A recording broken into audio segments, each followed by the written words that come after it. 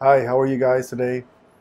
So today we're going to see different gemstones in different kind of cuts. Some are very good cuts, some are okay, some are very poorly cut. But everyone has reasons behind this, like why we have to cut in that particular style. Let's go on and see some gemstones. Here we have some very nice colored gemstones.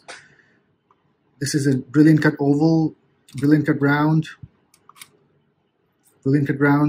step cut oval, round, Asscher cut again, an octagon, blue sapphire, oval blue sapphire, pink sapphire, yellow sapphire, orange sapphire. This is pastel orange sapphire, blue sapphire, paparacha, and pink sapphire. So here is a very nice type, brilliant cut.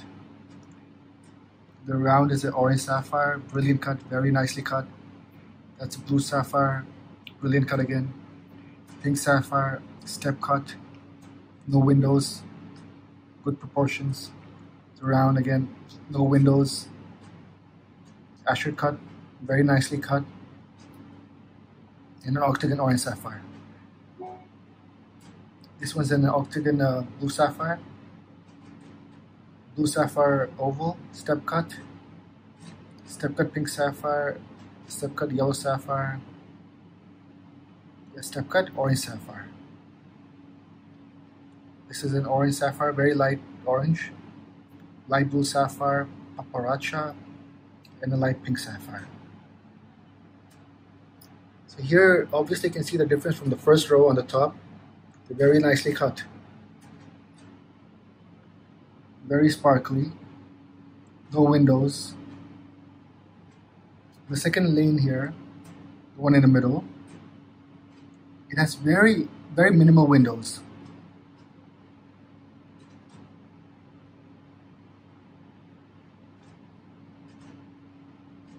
The third one here, the third row at the bottom, it's very poorly cut with large windows. Maybe a little bit of an uneven shape, especially in the blue sapphire over here.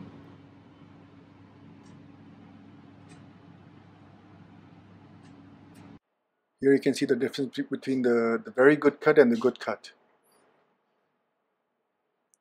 There's small windows sometimes, but you got to keep it just to retain the weight and the look of the stone and the value as well.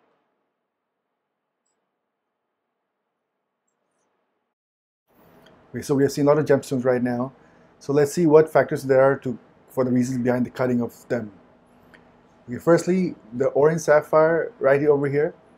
We can see why it's cut at brilliant cut, because it's very clean, it's very transparent, no milkiness, no haziness. It's a superb color, it's a bright color, not overly dark. Okay, so now you have this pink sapphire. So you can see here we had to compromise a little bit of, we cannot go for precision cut because we would lose a lot of weight, and pink sapphire is quite expensive stone normally. So we have to find the right balance between the look of the stone that would come out and the price that we would fetch for the stone in the market. So now we see this orange sapphire. It's an unheated stone, and the rough was quite flat initially. So to retain the maximum value from the stone, we had to cut a large face with a flat depth. So as you can see, there's a bit of window in it, but that's how we had to leave it, because otherwise we would make the stone really small, like maybe about 6 carats, 5 carats, and we wouldn't be able to fetch the price as we would fetch right now with the 10 carats. I hope you like this video today. Subscribe to my channel. Give me opinions of what else would you like to see for the next videos. And if I can help in any way, please let me know. Thank you.